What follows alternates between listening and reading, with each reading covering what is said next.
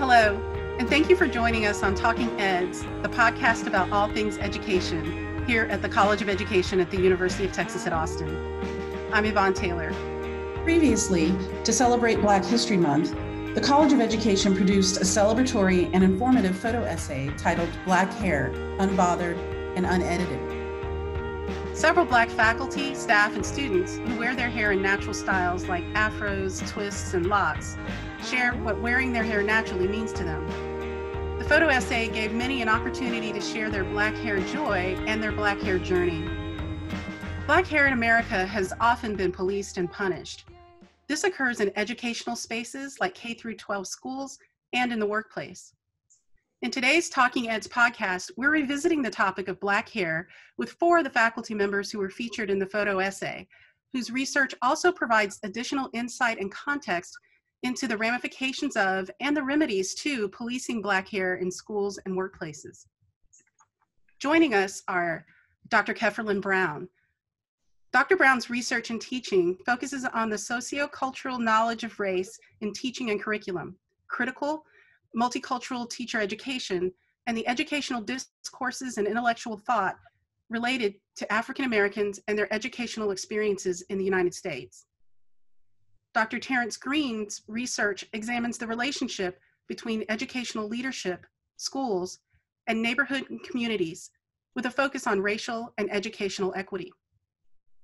A theme of Dr. Kevin Cokley's research is understanding the psychological and environmental factors that impact African American student achievement. And Dr. Richard Reddick's research and teaching is on the history of higher education, multicultural modes of mentoring, and social and cultural contexts of education. Thank you all for joining us today. I hope you and your families are well, and it's good to spend time with you again, digging into the topic of Black hair. I'm going to start with Dr. Brown. Dr. Brown, Black hair is policed in both the K-12 space and in the workplace. You wrote a book a few years back called Challenging the At-Risk Label. I see some parallels between the scrutiny given to Black students' hair and the subsequent policing of it in the K-12 space, and a similar problematic labeling of Black students. Can you share your thoughts about that? When we think about at-riskness, at-riskness has historically been an idea that's linked to the racial, gendered, cultured, classed identities of students. And so if we think about that as a sort of starting point for your question, when we think about Black children, Black people and their hair, we live in a society that has to pass legislation in order to allow Black people the freedom to wear their hair as it naturally occurs on their heads. It's ridiculous saying it out loud, that is something that is needed and necessary. But when we think about at-riskness, we're literally at risk because of who we are, fundamentally who we are. And it's a problem. It's been a problem for a very long time. And I'm glad that I'm living in a time period where people are recognizing the ludicrousness of it and are really saying we've got to do something about this. You mentioned the legislation. Can you or any of the other faculty in this call talk a little bit about what you understand as far as the legislation like the Crown Act that's happened in other parts of the country? Yeah, well, the Crown Acts are taking place in a number of jurisdictions. Sometimes they're municipal, sometimes they're statewide. But the idea is that it will prohibit discrimination based on hairstyles, which to Keffrelyn's point, it sounds ridiculous, but there have been so many examples of Black people in the workforce, Black people in schools being expelled or punished or otherwise terminated because of their hairstyles. And the bizarre thing, of course, is that virtually every case I've heard, if a person has like a dreadlock hairstyle, they'll accommodate it. They'll pull their hair up, like I have my hair pulled up right now. because we all get it. Like, it's not the most convenient hairstyle if you're working in a food establishment, for instance. You pull it up, right? But despite that, it's not enough to accommodate for a lot of employers and schools. They want you to actually cut the hair. And so this happened in Texas earlier this year with a gentleman. His name was, DeAndre Arnold. And folks remember the situation where he was able to be on the red carpet with Gabrielle Union, Dwayne Wade, and Matt Cherry as a part of the celebration for the nomination of the film they did. But really, it just speaks to the absurdity that we have to have a legislative act to prohibit that kind of discrimination because, as Keffrelyn said earlier, these are people's natural expressions of their hairstyles. There's nothing elaborate or ridiculous about it. It's just how people's hair naturally occurs. But we don't see those kinds of legislations leveled or prohibitions against white hairstyles, but we see it against Black hairstyles. Thank you for that. Dr. Green, you focus much of your work on creating equitable environments in K through 12 schools. How do school policies about hair impact Black students in particular and perpetuate inequity? Well, first I was going to say it's an honor to be on here with my colleagues and with each of you. And thank you all for holding space for an important conversation such as this. So in terms of the impacts of such policies on Black students, I think they are diverse and they're complex and they're immense. And I'll talk about those in a second, but I want to take just a step back because I think people need to understand the context in which American schooling was created, in which it's still perpetuated, right? And so we know the foundations of schooling in the US are anti-Blackness, racism, and white supremacy. And so when you understand from a historical perspective that enslaved Africans by their captors were made to have, they literally would cut their hair. They would cut enslaved Africans' hair. Why? Because they wanted to disconnect them and to erase them from their culture, to disconnect them and to erase them from their ethnic identity, and to literally disconnect and erase them from who they literally were.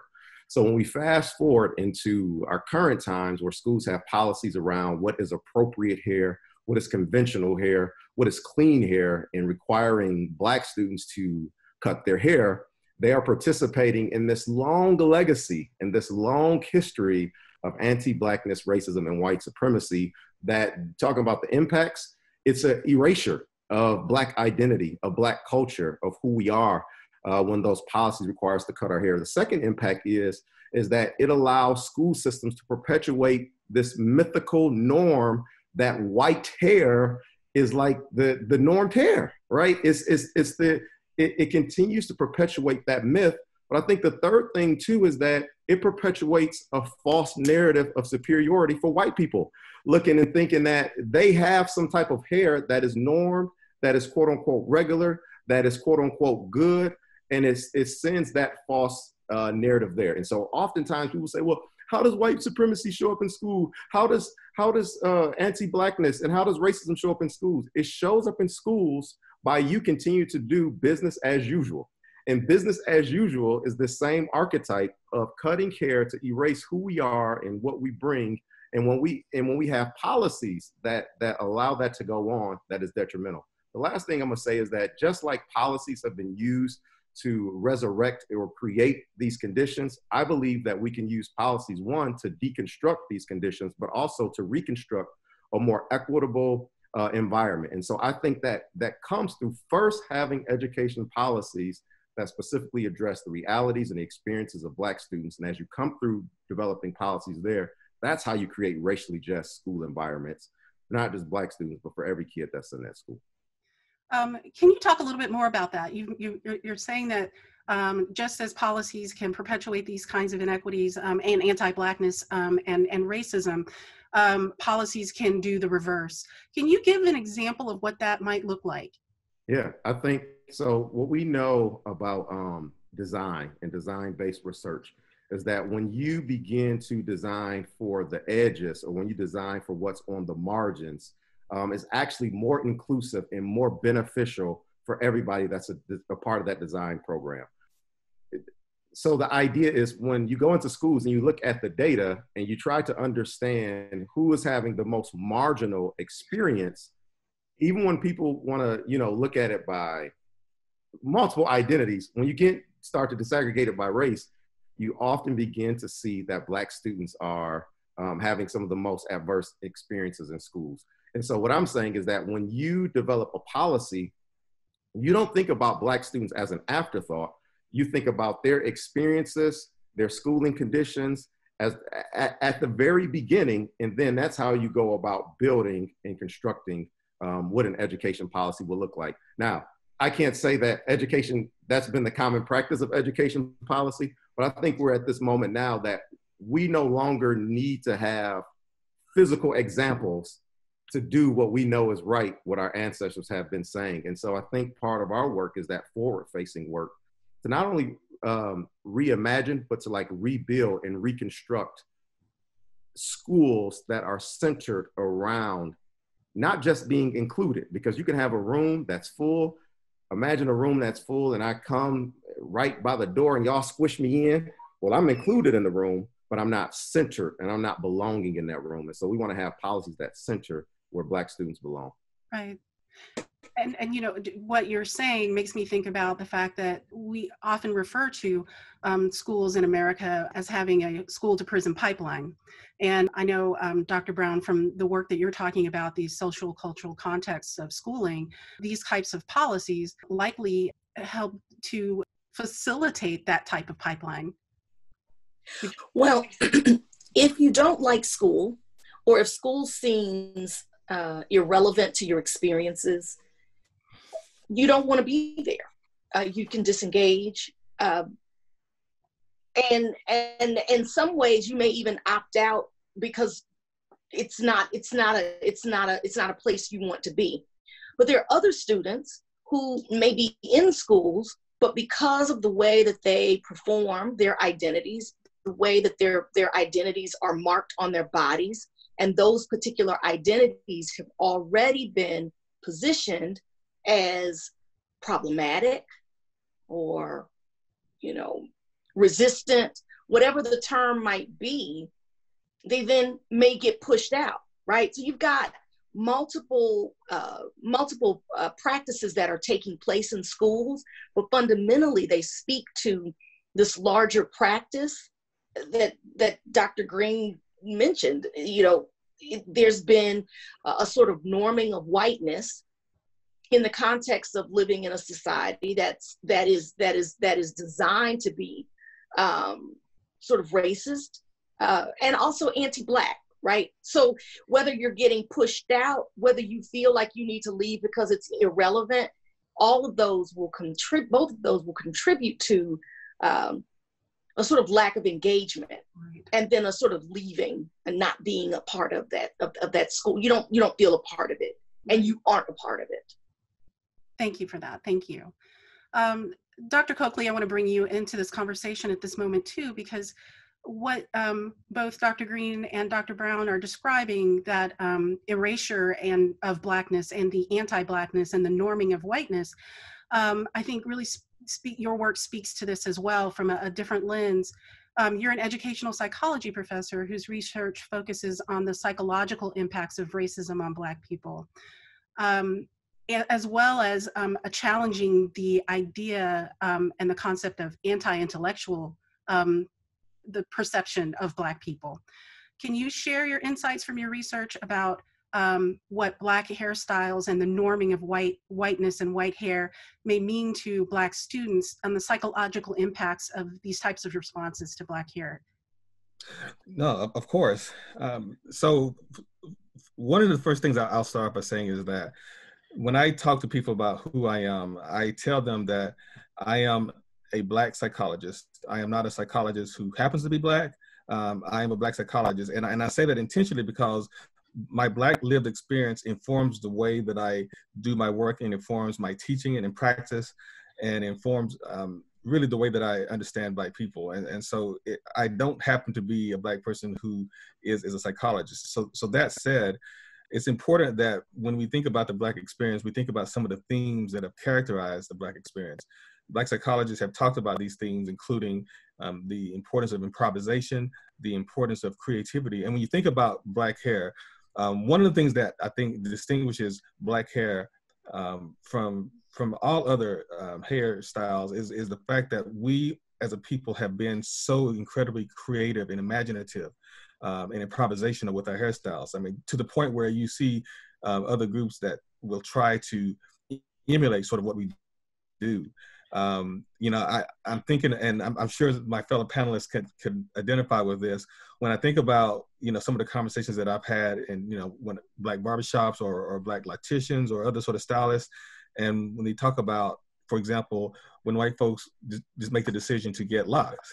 And it's always quite humorous when we have these conversations because, you know, on the one hand, you know, getting locked hair and the process that it requires does not necessarily happen easily for white folks.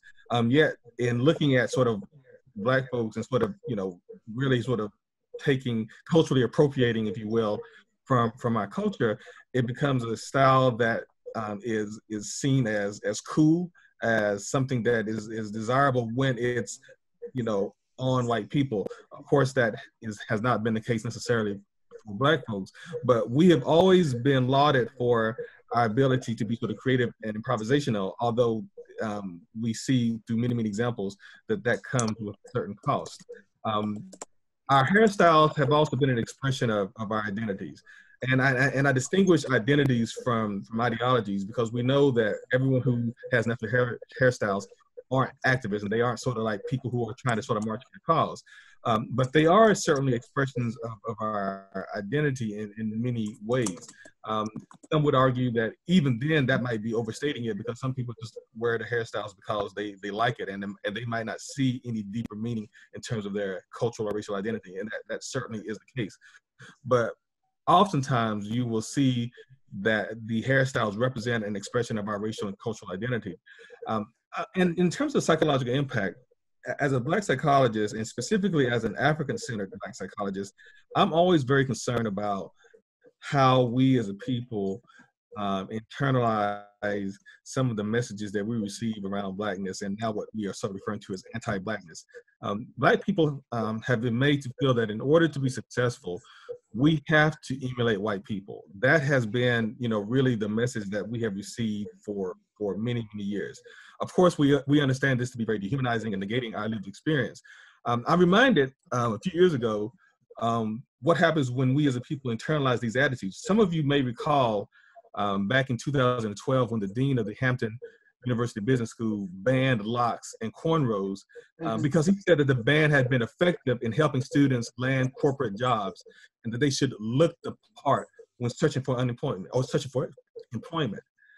He said that, you know, locks and cornrows were not considered to be a professional look, and it was their job to ensure that their students are able to land corporate jobs. And of course, this, you know, caused quite a bit of uproar. The ban specifically applied to male students in the 5th year of their MBA program seminar class, as I recall. And you know, again, as a Black psychologist, as an African-centered Black psychologist, I find this deeply, deeply problematic. And one of the things that Black psychology has done for psychology is it has given us different conceptual frameworks to understand what we believe to be specific cultural sort of instances of mental unhealth or unmental health or a behavior that is certainly not healthy from a Black perspective. I'm reminded of one of our recently deceased Black psychologists, Kobe Cambon, and he talks about this idea called cultural misorientation. And essentially what he meant by that is that cultural misorientation includes these behaviors and attitudes that Black folks have internalized that really sort of undermine and negate sort of who we are as Black people, as people of African descent. He gives many, many examples. I won't go through them all, but one of the specific examples that he gives, and one that causes my students particular consternation, is what we do with our hair. So he uses as an example the obsession with curling and straightening our hair to approximate what he refers to as the Caucasian so-called good hair texture look. Now, my students get heated, as you might imagine, because when you start talking about perming of your hair, Students see that as being a personal decision. They don't read into it that is any sort of political or ideological statement or a statement of sort of anti-Blackness or negating or, sort of that who they are as Black people. But as Black psychologists and as African-centered Black psychologists, we would challenge that assertion, whether students or whether people are consciously aware of it or not, because there is fundamentally the idea that we can't, in all of our sort of beautiful Blackness and the coarseness of our hairs, we can't sort of accept that who we are and the manifestation of our natural sort of beauty, that it has to be altered in some way in order to fit a particular aesthetic that would be acceptable to white people. And so as a Black psychologist, again, that's something that I find deeply, deeply disturbing. Thank you, Dr. Cokley, for sharing your perspective and insight on that. As I mentioned at the outset of our conversation, each of you are professors here at the College of Education at the University of Texas at Austin. It's the top-ranked college of education in the state of Texas and one of the top public colleges of education in the country. You all have natural hair and have gained an education and have professions in which you can influence both thought and the educational and psychosocial experiences of Black students.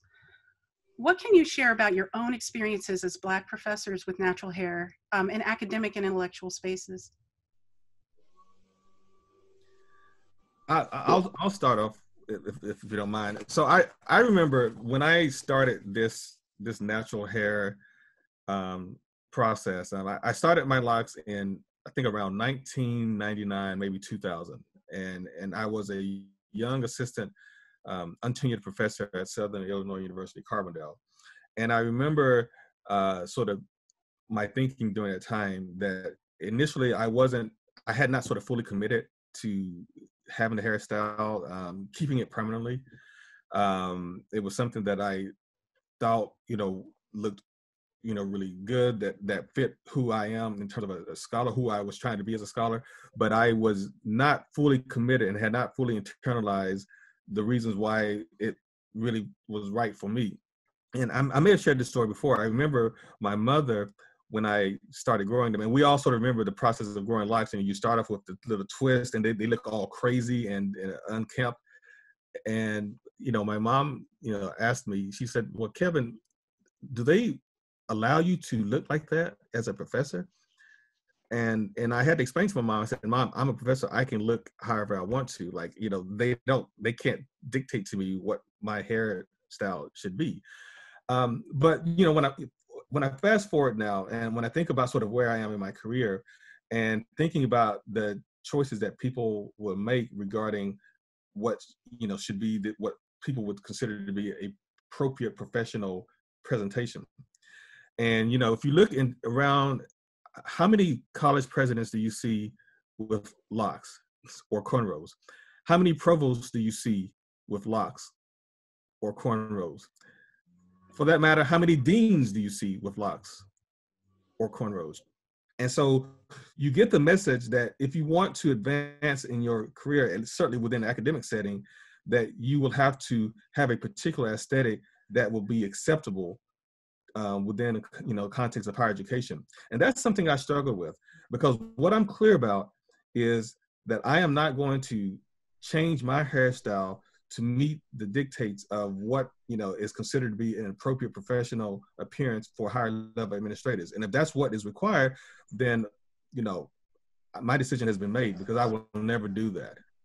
If I can advance, and if it's meant for me to advance, it's going to have to be on my own professional aesthetic terms. Thank you for that. I just want to essentially co-sign to what Kevin said, but my journey actually is a long one, because it started when I was a student affairs professional. And at my very first job in California, of all places, a place called San Luis Obispo, which is probably the whitest part of California you can end up in, I decided I wanted to grow locks. And that's a lot of resonance for me, because I was a big fan of Ricky Williams. My family's half Jamaican, so Bob Marley and people like that are significant in our lives. I'm like, I kind of like this. I think I can do this now.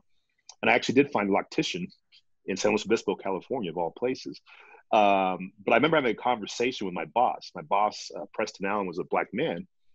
And I said to Preston, Preston, is this something that you would advise me doing? You know, I want to get this hairstyle, you know, what do you think? And he said to me, well, you know, he said, Rich, you're going to make your own choices and have your own things, but, you know, you'll be perceived a certain way with your hair a certain way. And he says, I'm not saying you should have your hair that way or not. I'm just saying there will be a reaction, right? There's not going to be just sort of like, oh, he has locks, that doesn't mean anything. It's going to be, he has locks, and that means this or that and the other. And so going through that process, and just as Kevin described, the whole thing about your hair being in various stages of unkemptness, but going through those awkward parts of it, and also being educating to people, because I didn't really take on that goal to become the instructor of lock culture to people. But I had to explain to people, yes, I wash my hair. Yes, my hair can get wet. You know, all these different things that people just had no idea about. And so that was my first sort of immersion with locks. And I went to grad school, and I think I cut my locks. I cut my locks probably midway through grad school. And I actually came to UT with a low profile afro. In fact, my very first UT picture, I got a little afro in 2007. And I decided to grow them back again.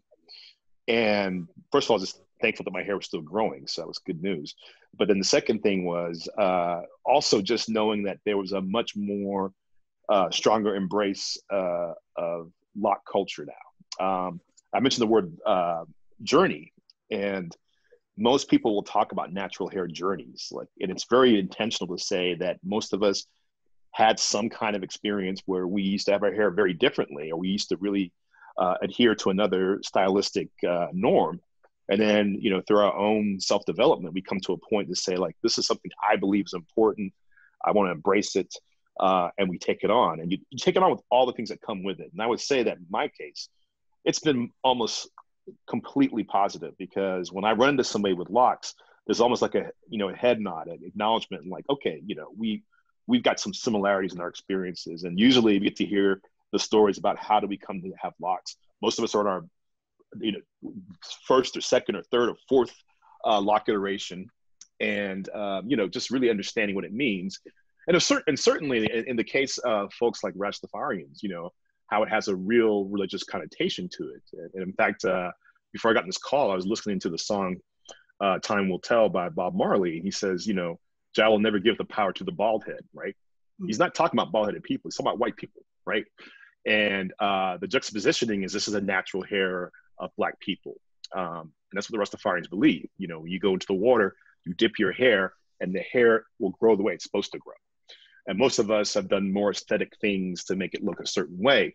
But it's really a fascinating understanding of the power of identity, right? So to what Kevin said earlier, this idea that it's not just a hairstyle you're wearing, it's something about your identity. It's a form of resistance. It's a form of expressing oneself just on a daily, right? When you see me in my locks, you get a message about me. And I think the message is usually pretty accurate of what I feel I'm doing. I mean, occasionally people assume that I have different religious beliefs, and that's not actually the case. But if people get the point that I have a strong sense of pride in my cultural identity, if they get the sense that I've spent a lot of time looking into this and researching this, that's all true. And certainly one of the things that's been fun is that my own kids have had interest, right, in hair like mine. And of course, I'm always like, well, are you ready for what's going to happen? How are you going to go through this whole thing? But at least we can have that conversation, and we can talk about, well, you know, what would it mean for you to have hair like mine as a middle school kid? You know, it's a little easier to do when you're in college or older. But I also feel very fortunate, as all my colleagues are, that we're in a field that's not really part of what we deal with. I certainly think there are prejudices and so on and so forth. But, you know, if you were to say to somebody, well, you know, you can't be a professor because your locks are too long, we'd all laugh at that. That sounds absurd. But I think Kevin made a really good point about the fact that at a certain point, you don't see people in leadership and administrative positions with our styles. And is that a function of the fact that folks either decide to cut their hair at that point, or you just don't get to that point because you have this kind of hairstyle? It's convoluted to me. But I do take notice of this, and I do often talk to Black administrators about these kinds of things, because a lot of times it'll be like, yes, I went through a period of time where I wore my hair a certain way, but I changed it, and why was that? And certainly, I think we all have such personal, idiosyncratic reasons why we make those choices. Like, honestly, I have been in a sort of a mindset about cutting my locks for the last couple of years. They're long. They get in the way a lot.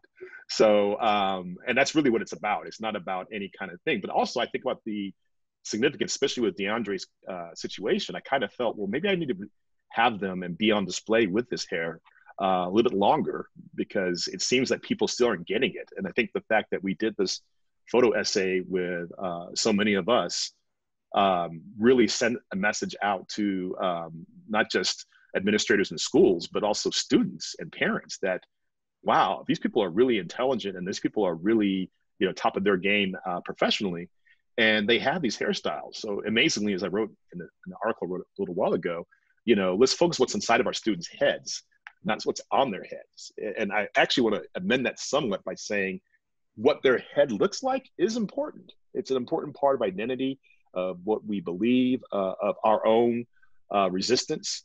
And so it's important. I think if you're like, well, I'm just going to ignore people's hair, that's problematic too. I think you want to embrace the hair they have. And perhaps you want to know more about, if you have that kind of proximity and that relationship, to find out why they made the choice they did to have that kind of hairstyle. I guess I'll say my journey is a really long one. The first time that I cut all of my hair off, a big chop. I was an undergraduate, and I was probably in my junior year in college. And when I did that, that is not what people were doing. I mean, very few people were doing that. It was sort of a real statement, like people could make real assumptions about who they assumed you to be, right? That you were radical, that you were deeply interested in and concerned about Black culture, like immersed in it. And in a lot of ways, I went to school in Houston. It was almost as if I was a different person. Like I was a totally different person. I mean, people who had known me growing up. And so to do that, it really was, in my mind, it was something that I was trying to do to really embrace my hair, which had played a really powerful role for me as a Black woman and a Black girl, because I had a lot of hair, long hair. And so that was sort of a, it was almost an act against God, right? to cut my hair off, right? And so I did that, but didn't really know how to take care of it. I didn't know, I didn't go to a barber. I went to a barber to get it cut the first time, but I didn't really know how to maintain it. And I didn't have a whole lot of support. And there weren't lots of products like there are now, where you can just run in the store and grab things. And even my hairdressers were like, I know you don't think I'm going to do it. I don't know what to do with that, right? So I kept it for a while, and then I eventually relaxed it again. And it wasn't until, so that was like 1992.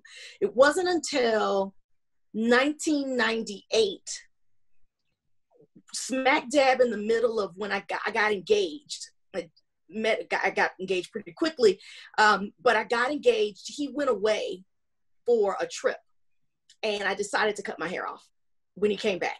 So when he came back, I had no hair. This was in 1998, and I have not turned back since then. I think we were in a little bit of a different time period. We had a little bit more. I had a little bit more support, but even there, moving to Boston, it was hard for me to find someone who could twist my hair. But I never felt like I should change it. Very similar to what Dr. Cokley said. That's like one of the, I guess I'd say, one of the rules that I want to sort of live my life by. I have a set of sort of non-negotiables in terms of how I want to express myself and who I am. And I think I don't want to ever be in a position where I would need to chemically alter my hair. Mm-hmm. And so it didn't matter to me what kind of obstacle I might face because of my hair. And for the most part, I don't even ask the question about whether there's going to be an obstacle and how do I maneuver. I will say that in recent years, in the last 10 years or so, I've sometimes wondered what kind of style I should or should not wear. And a lot of that has to do with my age and what I think is appropriate or not for my age. But for the most part, I'm sure that if someone can't accept me this way, then they clearly can't accept a Black woman. They can't accept this Black woman. And I don't want to be in their presence, and I don't want to work with them if that's the case. I'm sure my age is probably part of that. I also have children that look at me. Mm-hmm. I have a daughter, and I don't want her to believe that she needs to change her hair to make someone else feel comfortable or for her to fit in that space. And as a parent, I've had to watch my children sort of navigate hair issues, my son and my daughter. And the best way I've found to help them sort of have a stronger sense of self is for me to affirm through my own choices with my hair what is beautiful. I will say that I've had probably the only incident that I've had really with my hair happened at the University of Texas at Austin. I flat ironed my hair. I didn't chemically alter it, but I flat ironed it a couple of years back. And I don't recall what was going on, but I would flat iron it every now and again. And I had a student who put her hands in my hair while I was teaching a class. And it was jarring. And I have never really had anyone reach out and touch my hair, but she put her hands in my hair because she, I think, was not sure if it was my hair and wanted to know if it was my hair. That's probably the only real situation I had, and I had to take care of it right in the moment. Mm-hmm. Mm-hmm. And Dr. Brown, you teach pre-service teachers as well, is that right? So yes. You're representing a Black woman, an intellectual, a scholar, and having that natural hair with those who are going to go into classrooms and teach students and teach Black students is probably also very important to them and to you.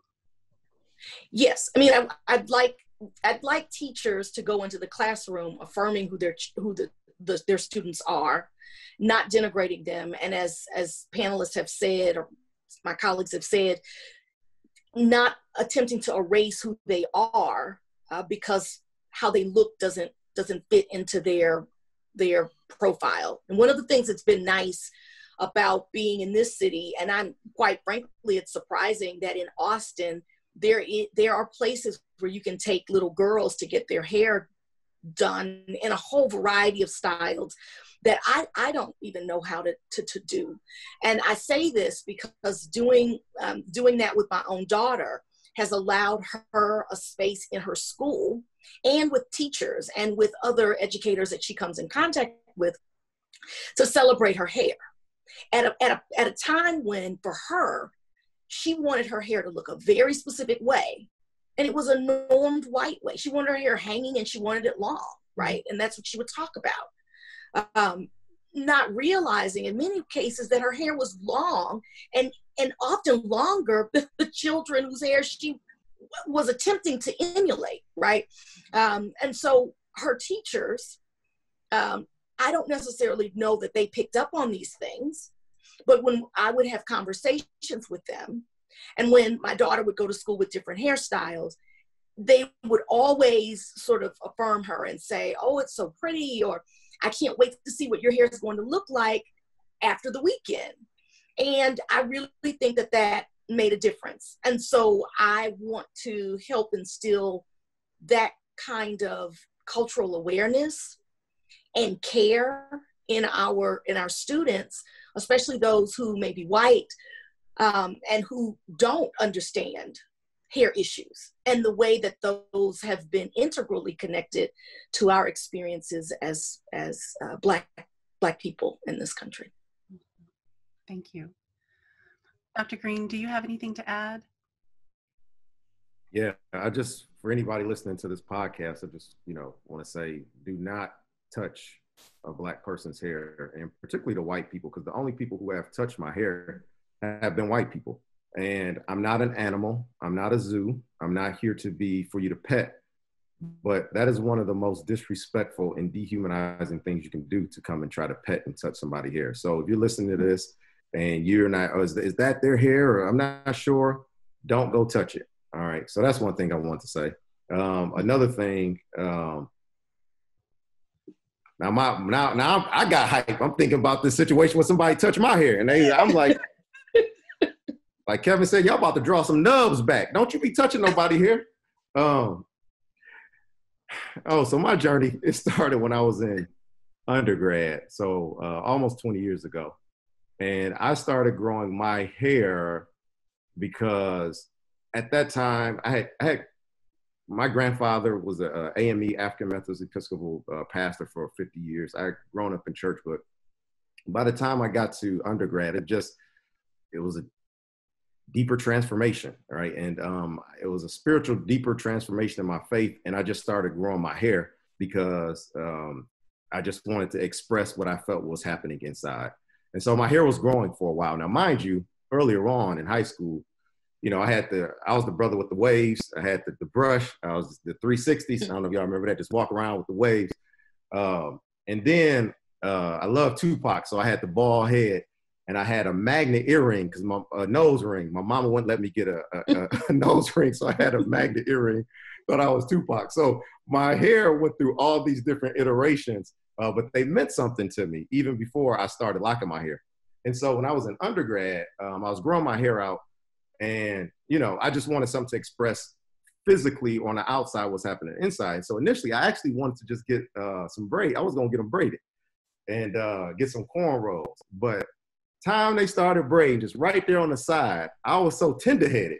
I started crying. I was like, ain't no way, I can't do this. And so my hair kept growing, it kept growing, it kept growing.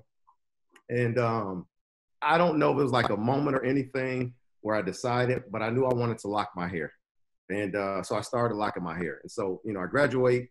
I was a high school science teacher. I never forget.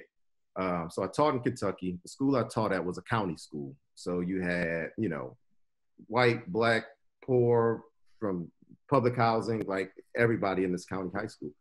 And I remember I was teaching an anatomy and physiology class, and it was the first day of school, and word got back quick, because by the end of the day, one of my colleagues came to talk to me and said, well, so-and-so's parent don't want them in your class because of your hair. And I was like, really? Yeah, this is the first day of school. Y'all don't want so-and-so in my class. And so then I knew I was on to something. You know what I'm saying? I knew that I was doing something. They were white. It was a white family. And I ended up being the student's favorite teacher and all this other stuff. But I knew at that moment, personally, that my hair was a political act, and it was a form of political resistance. And there have been times, even now, as Rich mentioned, that I've wanted to cut my hair just for the convenience part. Hair is all over the place. I'm gray. I'm getting more gray. I'm like, what's going on with this? And I didn't do it because I feel like it's one of my political acts in resistance against white supremacy. And it is who I am. And so there may come a time where I will end up cutting my hair. But where I am now, like many of my colleagues here, I've made the decision. This is just who I am. This is what I'm bringing. And so either take it or leave it, but I'm comfortable enough in who I am now that this is what I want. And what I love more than anything now, my 3-year-old daughter says, Daddy, your locks are so beautiful. Daddy, I want locks now, right? And so like Dr. Brown was saying, like our children are watching us. And when I go into schools, the young brothers and sisters, like, you the professor? Oh, what's up? Because automatically from my hair, I can't tell you how many times that have happened. And so I wouldn't trade that for the world. And so that's been the evolution of my journey with my locks. Yvonne, I just have to add this, and I want to thank my colleagues for their stories, and it just sort of reminded me with my own son, and they haven't seen my son in a while, so they probably would be surprised to sort of see the transformation that he's gone through, because he now has started his own sort of locks, and he's got his own little sort of, yeah, I know, yes, he has locks, and he's got his own little sort of, twist to it. His hair is sort of shaved halfway, and he's got the locks. He's been influenced by professional athletes, and he sees them, and his daddy, his Baba. So, but yeah, so I appreciated hearing Dr. Green sort of mention the impact on his daughter, because certainly I see that with my own kids. Well, thank you. Thank you for jumping in there, and thank you all. Before we go, is there anything else that you would like either policymakers or educational administrators to think about when it comes to Black hair and their students? I just think that this discussion we've been having just speaks to the deep felt expression of our identity that these hairstyles are. So whether you end up growing in locks or just having a bald fade or, keeping your hair another style, like it's, regardless of where you are on your journey, I think it's critical that people understand that it's an aesthetic and it's an embrace of one's identity that's to be respected. And so I've heard people say the other thing, like, well, that person doesn't have a natural hairstyle, so therefore, they have a couple other things to say about it. I said a lot of people are very conflicted about this. Some people would like to have a natural hairstyle, but they feel that they're in a professional space that's not really conducive to it. So I often think that people assume that I can gauge your politics and your stance by your hairstyle, and you'll find a lot of people who do have more traditional hairstyles actually do embrace. I've had many people with permanent permed hairstyles say to me, like, "Yo, I love your hair. I wish I could do something like that myself." And I often say to them, "You should do it." And they often tell me, "Well, I work in this space, and this space is a little more complicated." And then you're like, "Yeah, that's different." So everybody's got their own positionality and experience, but the wrong thing to do would be say, like, well, people who have natural hairstyles are woke, and people who don't are not woke. It's not that simple, actually. Thank you for adding that additional context. Definitely, I've seen the same, where people assume that they know when someone has processed hair what that means about their politics, which they really don't. Well, I would say, I'll add to that, that as much as I absolutely love the Black hair revolution that we are enjoying, and that I really believe we probably won't ever really truly go away from it. It would be hard for me to believe that we would move away totally. I also worry that revolution is not always about solely embracing natural hair. It's about embracing certain kinds of natural hair that looks a certain way. Sometimes, I hate to say that. And so I don't think that we can assume that just because someone is wearing their hair a certain way, again, like you said, that there's a politics behind that, right? It's not necessarily, maybe and may not be. So I think we have to still do the hard work and the affirming work of talking about our hair and how it's beautiful in all different styles and textures, from dry to, shiny, whatever it might be. We've got to embrace that, and we need to help our children to embrace that, because I worry if we throw off the shackles in one instance, right? So I'm going to get rid of that what do they call it, the creamy crack? I'm going to get rid of maybe permed hair, or I'm going to grow my hair out into locks, or I'm going to wear twists, but only if it looks a certain way. And if it doesn't look a certain way, then I'm going to cover it up, or I don't feel comfortable with wearing my hair like that. So that, I think, is always going to be important for us to be thinking about. And as we're moving forward, to not just make the assumption that we somehow arrived, right? Whiteness has a uncanny way of morphing and just reasserting itself. right? And so we've got to make sure that it's not morphing and reasserting itself, even as we are trying to embrace who we are. Really good point. Thank you. Thank you all so much for participating. One thing before we go, I wanted to, I misspoke when I gave the title of Dr. Brown's book. It's After the At-Risk Label. And I also wanted to tell you all that you have all managed to maintain your locks and curls despite quarantine. Congratulations to each and every one of you. Can I say this? Yeah. You know, I have a person who's been doing my hair for about 2 years, and I've gone pretty frequently, mainly because she has amazing flexibility. Like, I get my hair done sometimes at 5:30 in the morning, and it just makes it easier for me to be able to go into work. And I'll tell you, when we got quarantined, I paid her like I was going every 2 weeks, but I did not go. I still have not been back to see her, but just to support her, you know. So I've got quite a bit built up. So I'm looking forward to going back when we get out of when we really get out of quarantine. Yes, yes. Thank you, all of you, for sharing your thoughts, your research, and your lived experience here on Talking Eds. Talking Eds is produced by the College of Education at the University of Texas at Austin. Thank you, and take care, all of you. Thank you. Thank you so much. Thank you. Thank you.